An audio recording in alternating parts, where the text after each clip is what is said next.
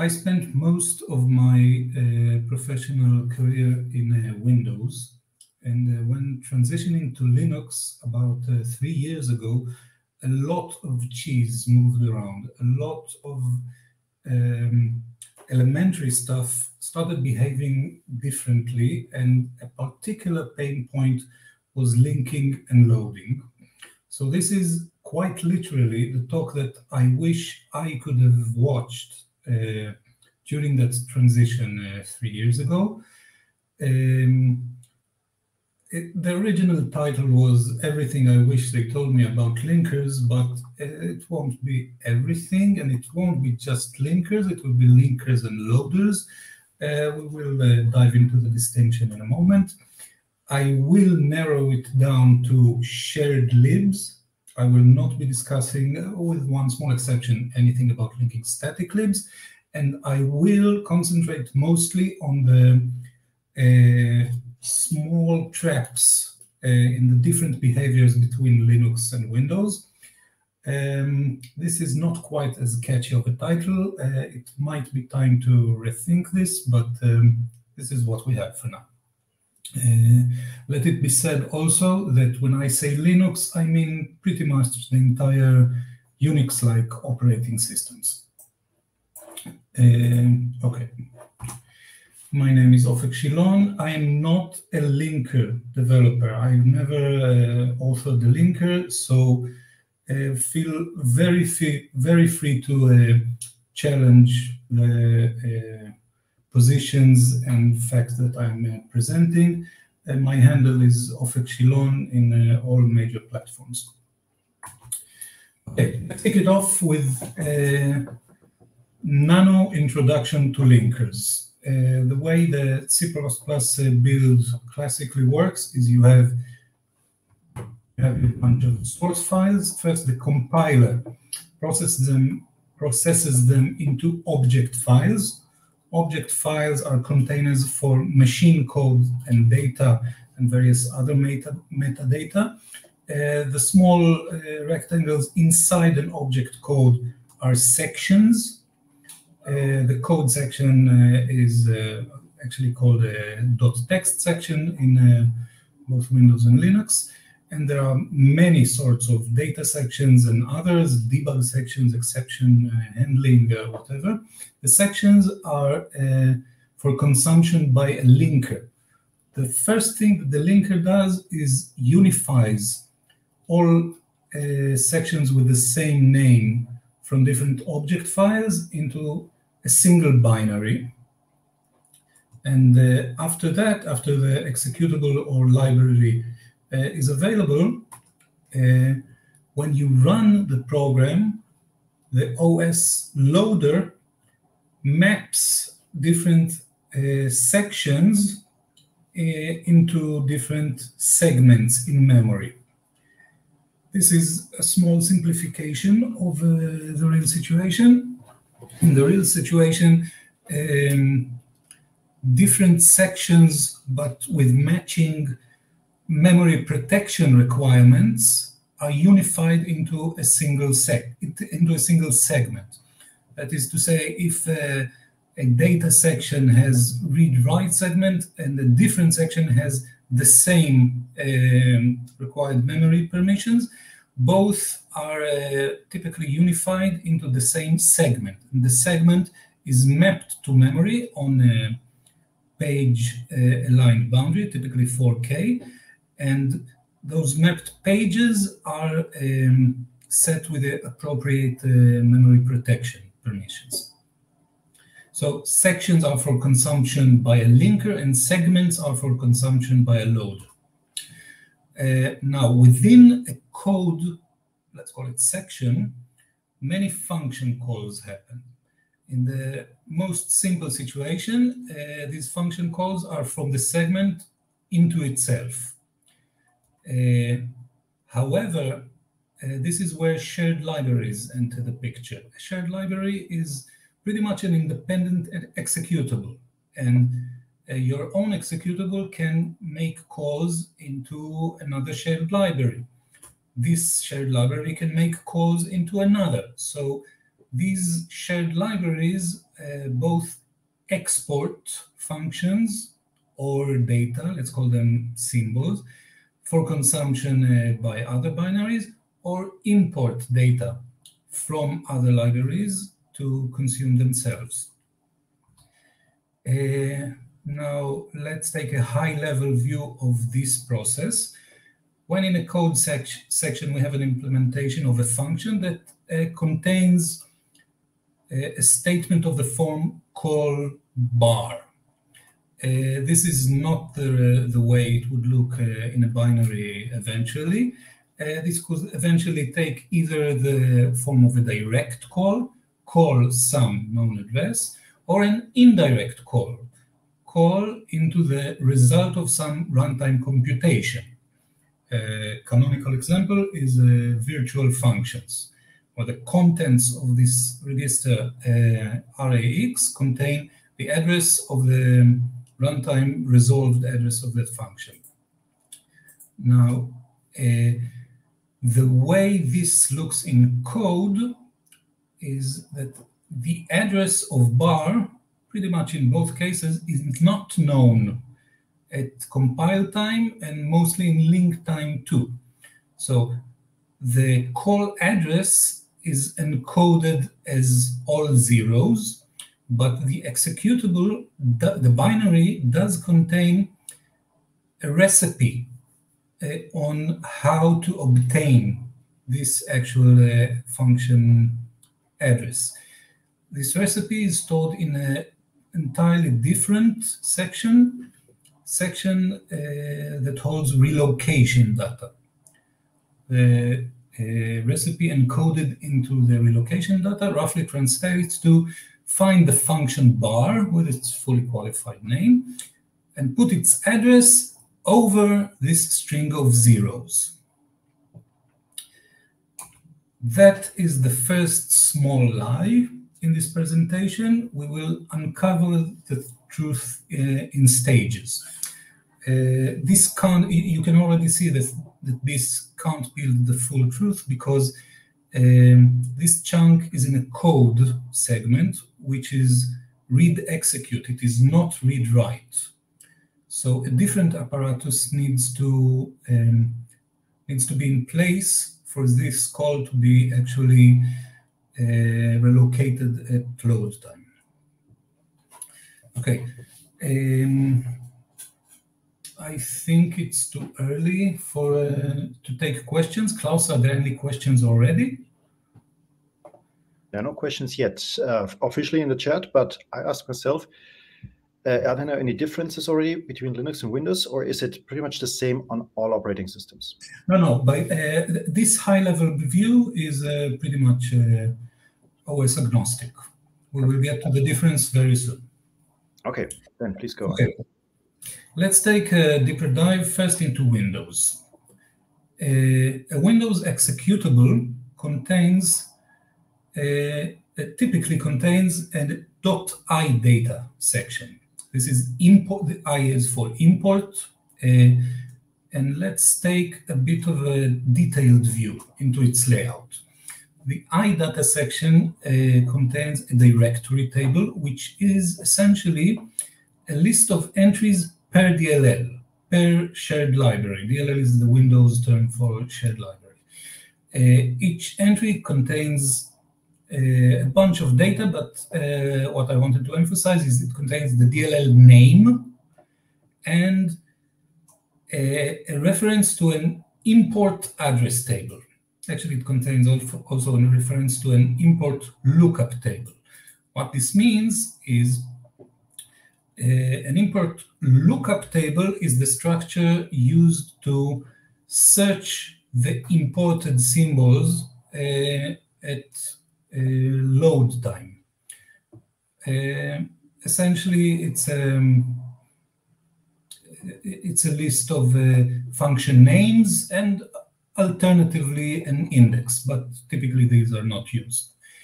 Once the imports were located in this DLL that the directory entry refers to, the results of this lookup are stored in the import address table.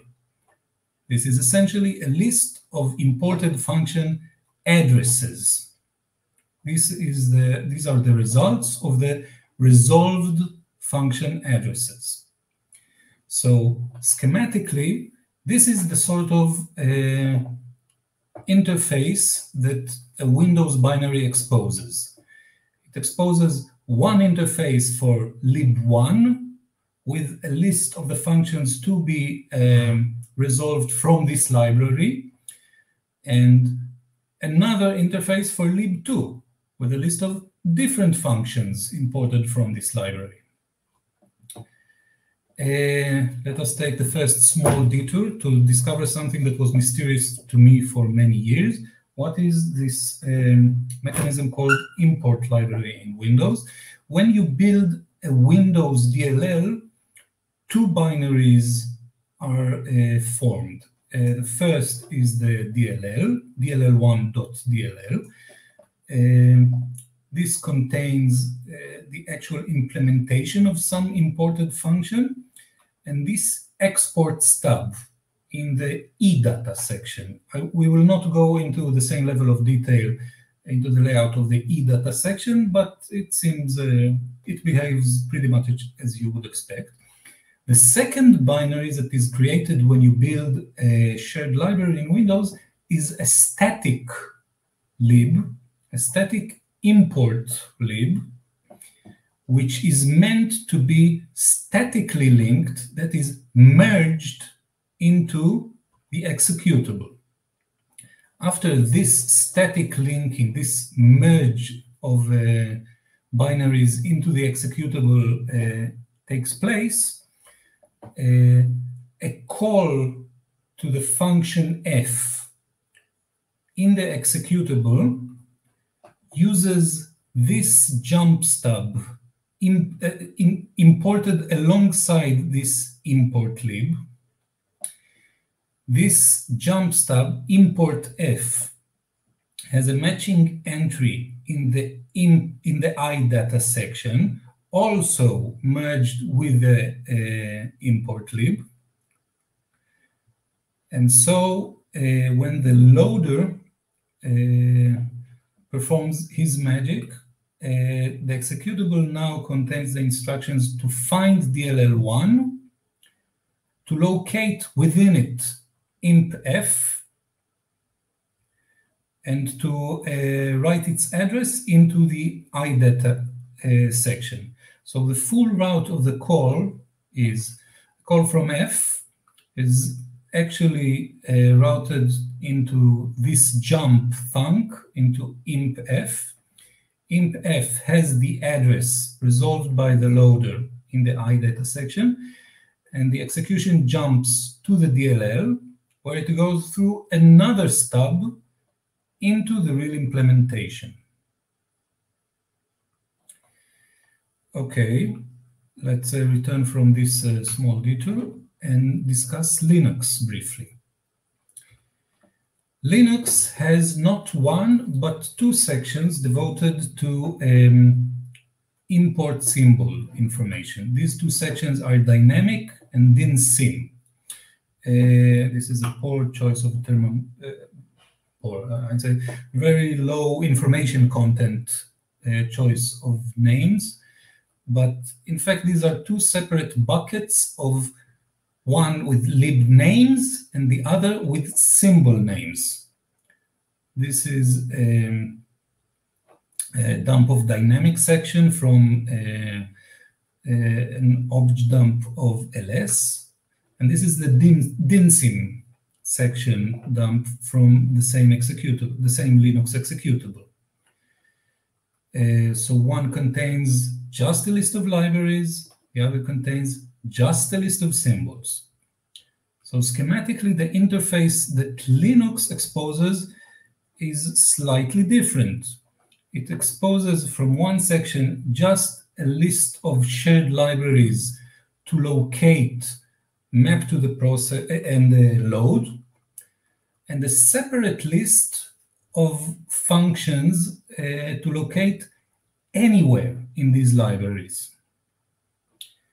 The same goes for Linux dynamic libraries. They both expose the same interfaces, a separate list of libraries and a separate list of functions with no mapping between them. This allows/causes some this has far-reaching implications on the behavior of Linux and Windows. For one, you can already see that this might cause function if lib1 and lib2 export functions with the same name. There is no longer any guarantee that the function would be imported where you originally intended it to be imported from. On the other hand, this choice of design is what allows overriding. What allows, as we shall soon see, for example, to override a function from some library with a different implementation from a different library or from your own executable. A canonical example of such overriding is overriding of new. And this is what enables it. And we'll discuss it soon in more detail. Some words need to be said about the search order for a symbol within these libraries. By default, the executable is searched before the current lib.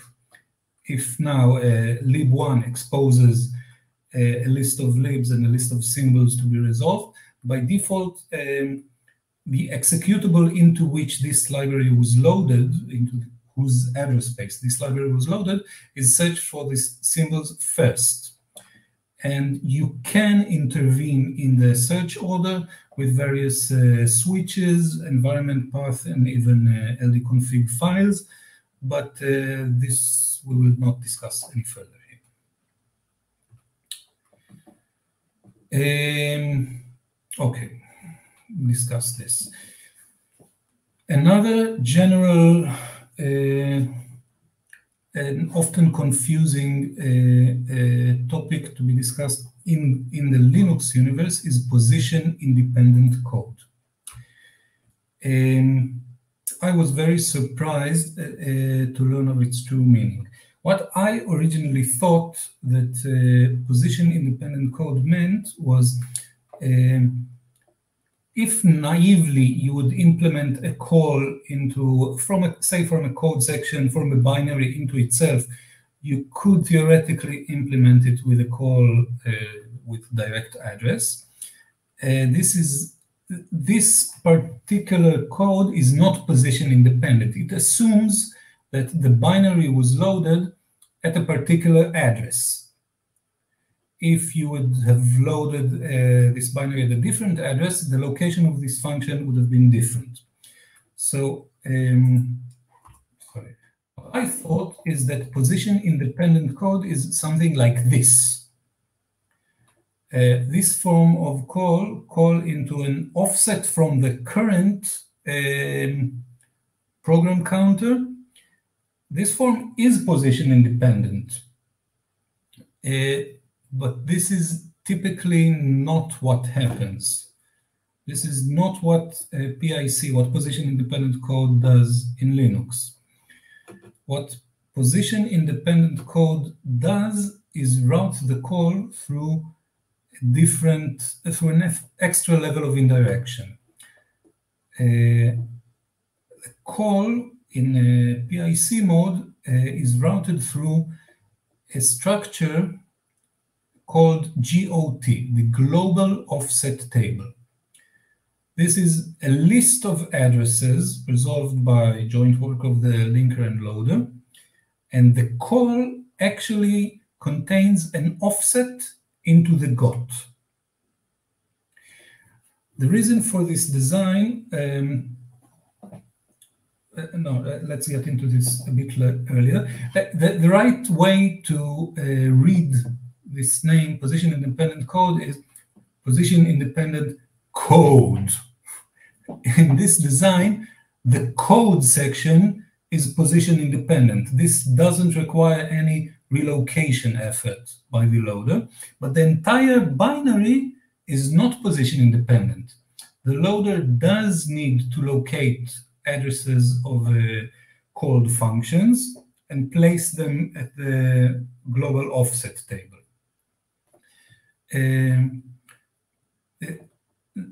Unix and Linux designers held the goal of position-independent code sections in high regard because this is what enables sharing these code pages between processes. In many aspects, not just in the PIC aspects, I'd say the design of Linux shared libs is libc-oriented. I mean to say, when your library is shared by hundreds, maybe thousands of processes, then sharing pages is a big deal. This is not the only reason to split to use shared libraries. You know, in my previous work, we had a very large code base that we subdivided, we partitioned into shared libraries just to parallelize the build and not to rebuild everything on every small change. So, so for you, for application developers, code sharing, page sharing might not be such a big deal. Yeah, I forgot this animation. Okay. Note, yes, the GOT is, of course, a writable section, and in this design, the code doesn't have to be. An important emphasis that I want to make is that this, I presented this in the context of module external calls. I said the loader needs to locate the addresses of imported functions and put them here. But as a matter of fact, in Linux, calls into the binary itself do go through the same route, do go through GOT.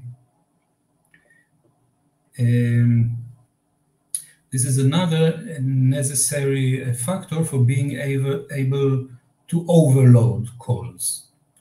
If in this, say, shared library, I'm calling some function that the library does implement, but the executable wants to overload it, I must add this extra level of indirection to give the loader an opportunity to intervene in the resolution of this call. This is one step closer to the full truth, but this still isn't. And this picture will be refined further very soon.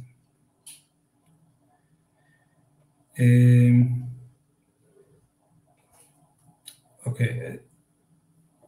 Please, another thing to note, we're still in the Linux universe, is that there is a difference by default between the time of resolution of symbols between an executable and the shared libraries it uses. By default, when shared libraries are built, there is a switch in effect that is called allowed shlib undefined. So the linker, when you link a shared library, does not check that the dependencies of these libraries fulfilled. The reasoning is that in the Linux model, these dependencies could be fulfilled by components that are loaded by the executable, but are not visible to the linker while linking this library. This is not the behavior for executables on Linux. Not the default behavior for executables on Linux. By default, executables are linked with the implicit switch no shlib undefined. So the resolution of the symbols directly imported by the executable is checked at link time.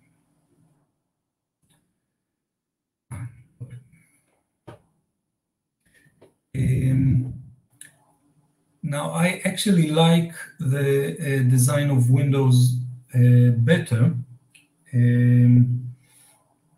and turned out while researching for this talk that I'm not the only one. There's a quote from Rui Uyama, the author of both LLD and I think the latest production-ready linker, which is MELD. This design does provide some flexibility, but it is an unfortunate default. Changing it is non-feasible today.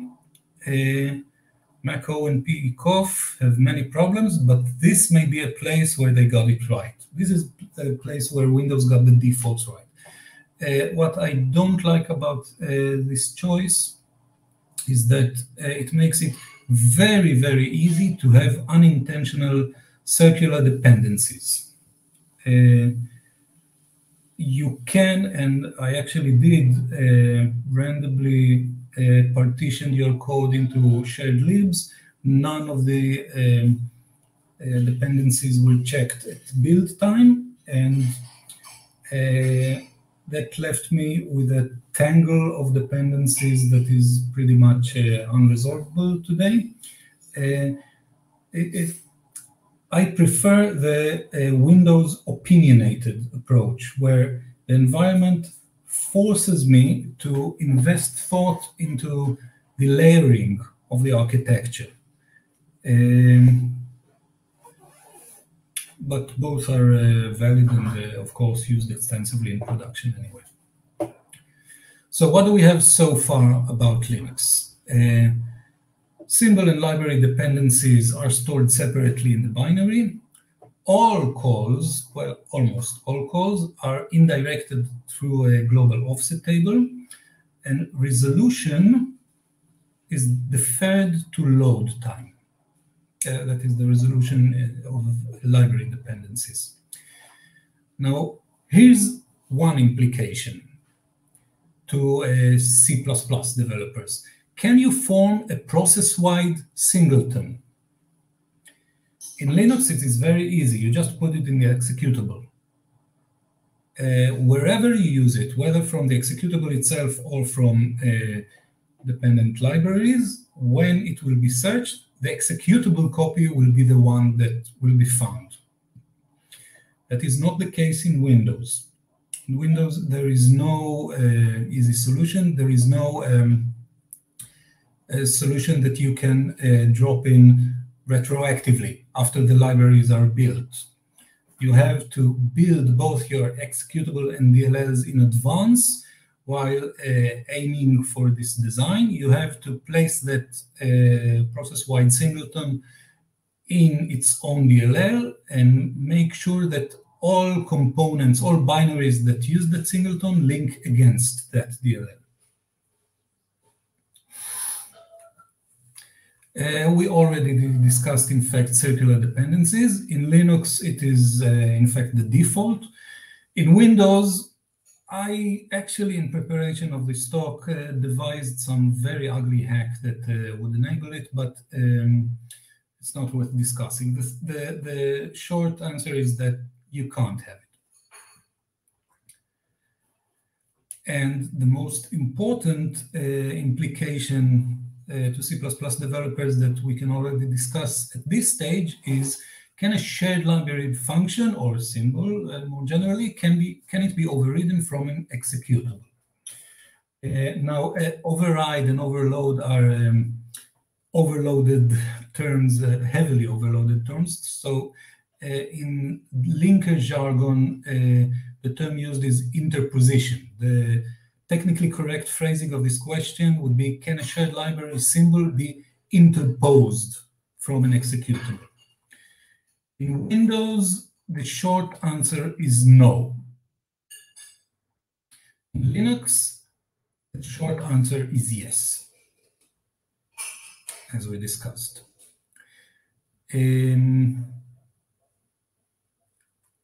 Okay, I think this is a good place to stop for questions. Klaus, how are we doing? So there are actually a couple of questions by now. So first, Stefan made a comment which might be interesting indeed. Stefan is asking, should melt actually be mold? Since I don't know the term. Oh, sorry, that's a typo. Of course. Okay. All right. Thank you very much for pointing that out. Yes, of course. I'm talking about the linker mold. Yeah, so then this clarifies it perfectly. All right, then CPPEL has asked a question a couple of minutes ago. Does Linux have security vulnerabilities similar to DLL sideloading on Windows?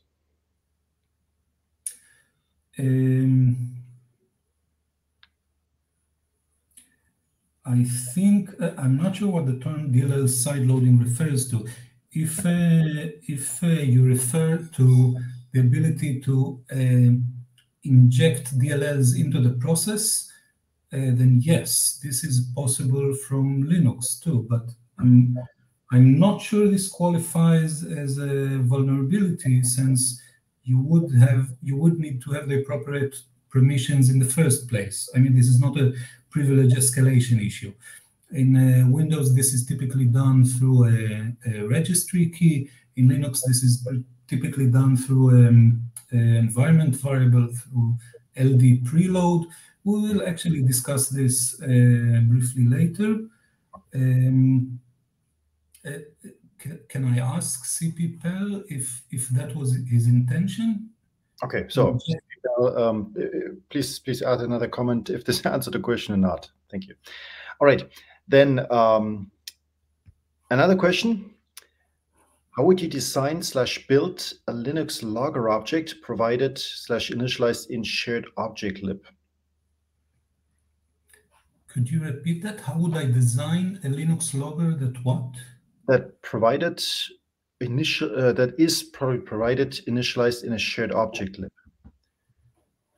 So how would you design a Linux logger object that is initialized in a shared object library?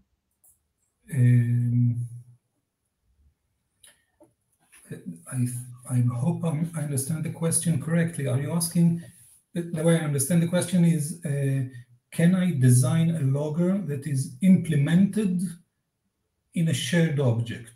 Yes. And initialized in a shared object. Yes, I assume if it's initialized there, then it's implemented there. Yes. Yes, you can do this, but it's actually the same in this case for both Windows and Linux. You would have to make the executable and all other binaries that consume the logger be aware of it. It would need not only to include the relevant headers, the executable in particular would need to link against this DLL. In Windows, all other consuming libraries, all libraries that want to use this logger would have to link against this logger DLL.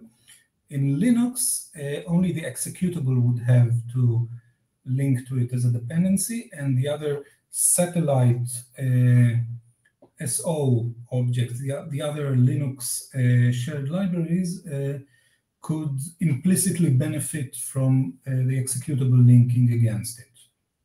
All right. Okay. I hope that answers the question, but I might have gotten it wrong. Please, dear asker, please write in the comments if I got it wrong.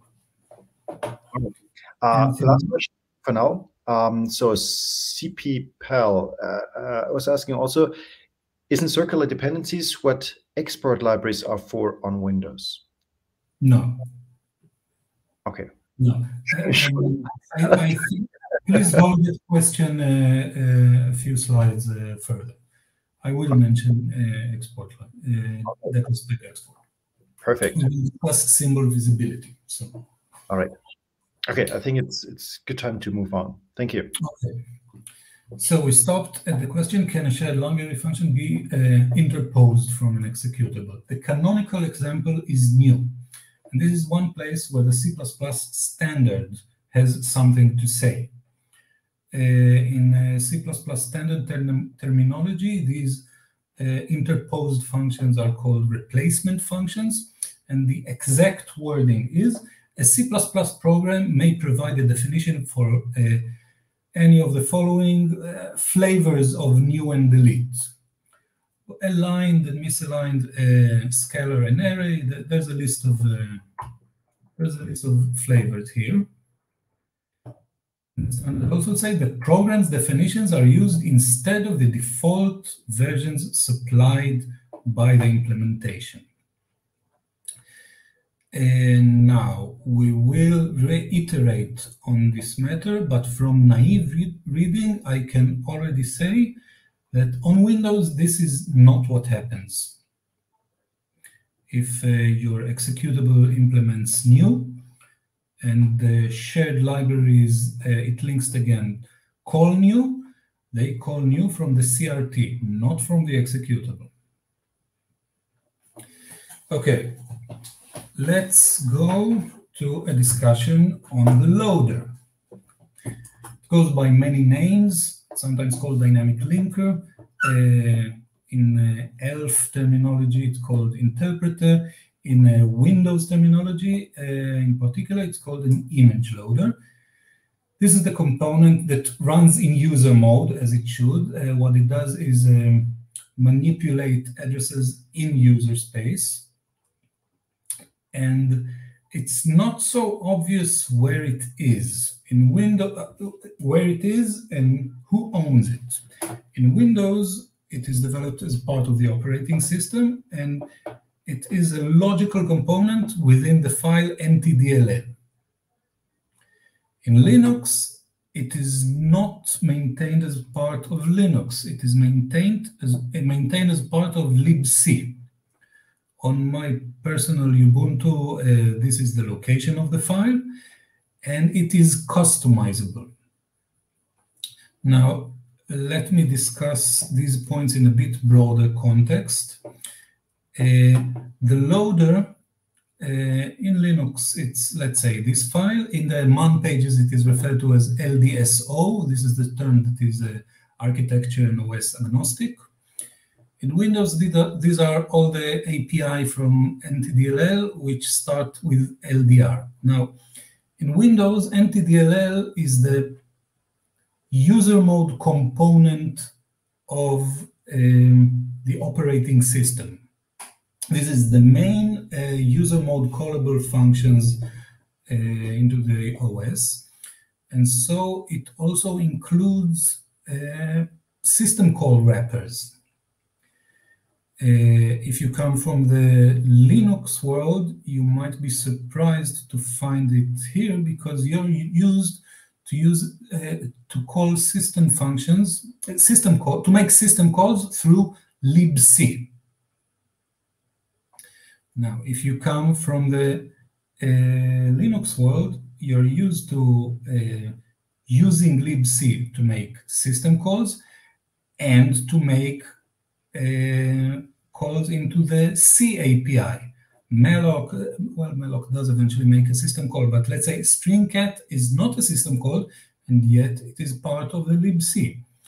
In Windows, the C and actually C++ runtime API are implemented in a bunch of DLLs that are collectively called VC redist, redistributable DLLs. Now, I'm not sure what is the history behind this.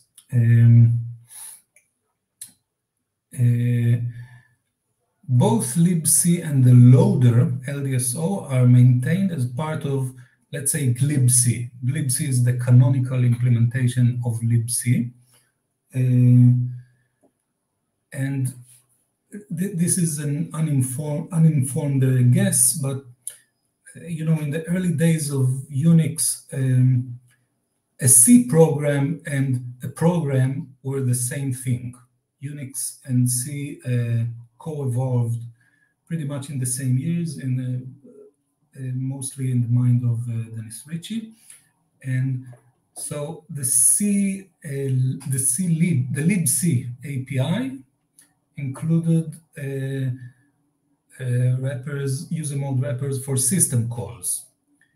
In the days where Windows was designed, this was no longer the case.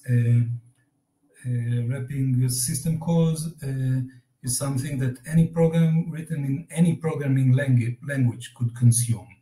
So this is separate from the C library. I can't say I have similar justification for the situation with the loader. The loader is very tightly coupled to the OS. It is named as a shared library. Its name includes SO and a version, but it is a very special shared library. It has a special place in Linux. It is, well, first, it's the only shared library that doesn't list other libraries as a dependency, obviously. It's the only library that doesn't internally list an interpreter. It cannot be dependent on a loader. It's actually directly functions from the loader, both in Linux and in Windows, are the first user mode functions in any new thread. So, the function names in them are actually hard coded into the kernel. And I don't know the history of this separation, why this is not maintained as part of the OS, as part of Linux. If anyone has any insight that he or she wishes to share about it, I'd be very glad to listen. So I did say that it is customizable. If you run a compiler in verbose mode, you'd see among lots of other noise, you see this snippet, dynamic linker, and the name of the loader. If you were to redelf or dump obj Linux elf object, you'd see this information encoded in the interp program header. This is where the dynamic linker switch is embedded in the binary. And the last thing I want to say directly about loaders is how to trace them in action. In Windows, this is actually a slightly hidden option. It is, in fact, a registry key that you can create and use for each application, but I wholeheartedly recommend not to do it by hand. Please do it through the G flags, the global flags GUI shipped with the Windows SDK, I mean, alongside the WinDBG. Type in the image file tab, type the name of the executable you wish to trace and check the show loader snaps checkbox. Then start your application from a debugger, and you'd be greeted with a very verbose dump of all loader actions and results. This was very useful to me in the past in trying to investigate loader failures. In Linux, this is the apparatus is slightly more famous. There is an environment variable called LDDebug. I actually never used all of its focusing, narrower options. I always use LDDebug equals all and just grep through the results, but please be aware that if the dump is too verbose, you can certainly narrow it down to suit your needs. Okay, now to discuss lazy binding, which is important for the last implication on C++. Lazy binding, which is the default on Linux and not the default on Windows, is the practice of resolving calls only when they're actually made. That is to say that there's a slight difference between Windows and Linux. In Linux, the dependent DLLs are loaded anyway, and just the work of wiring their export into the appropriate calls is done lazily. In Windows, even the loading of the libraries is done lazily. And to this end, another level of indirection is introduced. Please recall that when introducing the global offset table, I did say that this is not the full truth. Full truth is that in order to support lazy binding, this call goes through another indirection, but in a code section. This code section is called PLT. The direct call is made into an offset into the PLT. The code in this PLT slot is first a jump into the GOT slot. If this GOT slot already contains the address of the function to be called, then this is where the process ends. But initially, it doesn't. Initially, this offset is into a place, it's into the code that resolves this symbol. And as it so happens, this resolution code lies inside the PLT. This PLT slot contains the code needed to make the call into the resolver. This resolver actually overwrites this entry with the proper address of the real function to be called. So after it has done, the LDR resolver has done its action, the true name of the function is DL_runtime_resolve. And after it has returned, this slot is populated with a final address. This is how lazy binding is implemented in Linux. I am glossing over some details, but this is as close to the full truth as we'll go to in this presentation. Which makes me wonder, in this, when learning about the PLT, it made me wonder about function pointers. The actual call here is into an address within this binary. If we have two binaries, say an executable and a shared lib, making the call to the same function implemented in a third binary, both calls will not be to the same address. One of them will be to the PLT in the executable, and the other would be into a PLT in the shared lib. And yet, we can naturally expect that if we take a function pointer into the same function from two collaborating binaries, we would have the same pointer. In fact, the C++ standard stepped in and said it explicitly. When you're comparing two pointers, if the pointers both point to the same function, they compare equal. This really seems surprising that it needs to be said, but after learning of the PLT, I wasn't sure how can this be achieved.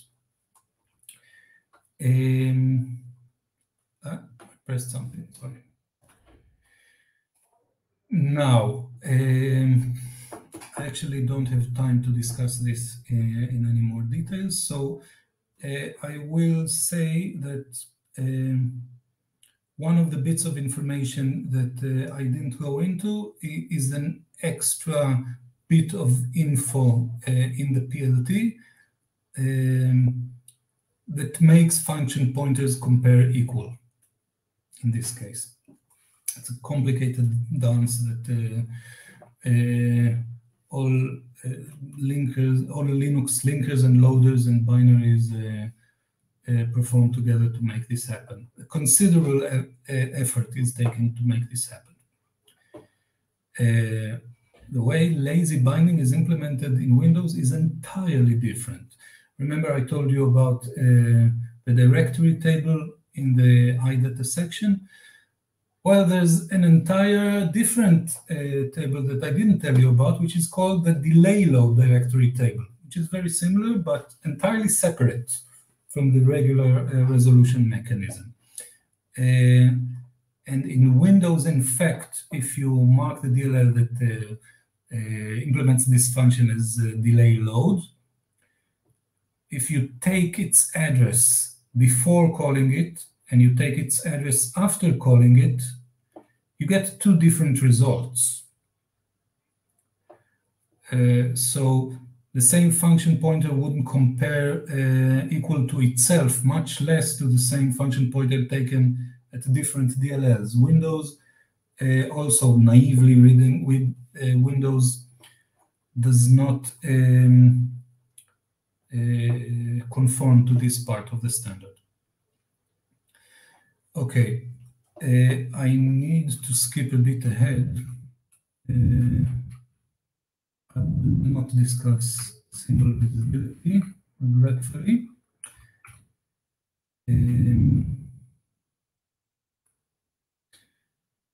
I will say this. For a while, it was very fashionable to discuss, try to measure the overhead of virtual functions. I have a nagging suspicion that most such measurements, when performed on Linux, were done wrong. As we just saw, pretty much all calls on Linux, unless you're very particular with your build switches, are indirect calls. So to isolate the overhead with indirect calls, you'd need more than just to compare virtual and non-virtual calls. If anyone actually did this comparison, then I'm curious to hear of it. Okay, the last thing I'll touch upon is what C++ really has to say about shared libraries. Now, before I do, Klaus, are there any questions so far? So there are no new questions. CPPL has added a little bit of explanation about the previous question, but I kind of feel that this would be a great discussion in the after talk chat. Yeah, then you can exchange. Excellent. Yes, so much better. Yeah, I agree. We also discussed a little bit in the chat about the previous logger library. Also, great topic for the after talk chat to really talk about this in detail. And so please continue. And please also feel free to go beyond the usual 60 minutes. Yeah? We don't have a strict time limit like a conference would have. No problem. Ah, okay. So maybe I'll discuss. Oh, okay. And maybe if someone asks about single visibility, we can do a revisit. Okay. This is the same slide I showed earlier with the same snippet from the C++ standard. The program's definitions are used instead of the default versions supplied by the implementation. Now, I did ask around in Discord channels and I think Slack of CPP. I tried to gather opinions as to whether I'm reading this wrong or whether Windows is really that in conforming to the standard. Now, the knee-jerk reaction when discussing shared libraries is that it is outside the scope of the C++ standard. And I'm very uncomfortable with this answer. First of all, I don't know what it means. Does that mean that any program that is making use of shared libraries is undefined behavior? It is not subject to the constraints by the standard? Because that's virtually 100% of C++ programs, possibly with a few exceptions in the embedded universe. All programs link against libc or VC runtime. So there's a shared library that is ubiquitous. Maybe the intention is that code inside shared libraries is not subject to C++ standard. I'm hoping we can do better. Now let me share with you my own understanding of the state of affairs. The spec of the syntax in the C++ standard is entirely mathematically rigorous in the Bacchus now form. So it is natural to extend this expectation to the entire document and expect the entire standard to be mathematically rigorous, but it isn't. It is a pragmatic human document. And when reading this clause, the discussions very quickly turned into what is a program and what is an implementation. Both terms are not defined in the standard. Does a shared library constitute its own program? Does an implementation include the loader? Does implementation include the OS? Someone went as far as to say if you go this route, you eventually would need that the electricity company that supplies the electrons for your socket is part of the implementation, and that kind of reasoning makes our collective heads hurt. So I think we need to be pragmatic. The state of affairs today is that, for example, these two clauses that I quoted, the replacement function and func pointer comparison clauses are not fulfilled by Windows if we interpret program and implementation in the natural sense, to say that a program is an executable and all its satellite shared libs, and it will never be. Leaving this requirement in the standard would not accomplish anything. So what I would suggest, I would submit to you that the right direction for the standard to be able to stop saying that shared libs are just outside the scope of the standard is to drop the clauses that are just not fulfilled universally when interpreted to include shared libraries. This is the only pragmatic course of action that I see.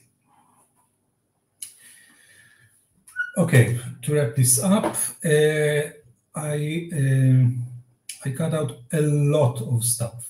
I did not cover relocation details. I did not cover weak linkage, versioning, conducts. There's lots of, actually not so much lots, but there are a few interesting optimizations that the linker can take that I decided to leave out. I do list here a ton of resources. I especially recommend Eli Bendersky's blog and Ulrich Draper's paper. It is very well written, very informative. Ulrich Draper is one of the implementers of libc, and in particular the loader in Linux. Michael Karisk, who until recently was the owner of the entire Linux MUN pages, holds a specific online training on shared libs in Linux. I wasn't able to take it, unfortunately, but Michael was kind enough to go over a draft of this presentation and give some feedback, and I'm very grateful for this. And that's most of what I had to say. That wraps up the presentation. Yeah, I think this is a good time to stop. Maybe in the final version, I'll drop visibility section altogether. All right. Thank you very much. So let's give people time to ask a couple of final questions. In that time, allow me to ask, I actually wanted to know about more resources. Yeah, this was a pretty valuable slide, I believe. Yes. Is there a way I can share the slides later? Absolutely. So a lot of options. You can, for instance, post a link to some Dropbox, whatever you prefer, in the meetup page, the event page. This is an option. We can do the same thing if you send us a link that you want to publish. Definitely, please feel free to do so. Okay. Right. There is a question from Andreas. On a modern desktop system, what would be a use case for providing my library as a shared library instead of a static library? Yeah, so the classical use case is indeed to facilitate sharing of the memory consumed by the library between different processes using it. I would add that another use case is to ease your build process.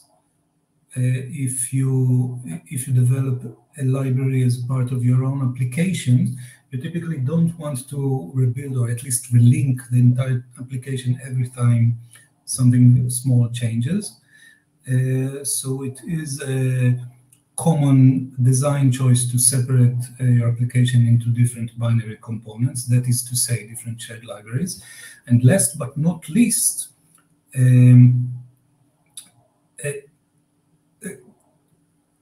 a very common design choice is to enable components to be separately serviceable.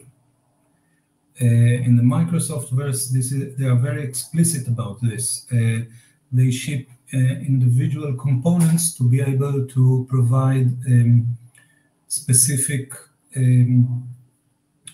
security patches for them. If you link statically against a library, there's no way to patch it externally by the library vendor. If you link against the library dynamically, the vendor can, theoretically, if you operate on Microsoft scale or you have the infrastructure to support it, the vendor can patch it with security patches or bug fixes. I mean, its development cycle is separate from that of the application. It's a separate component.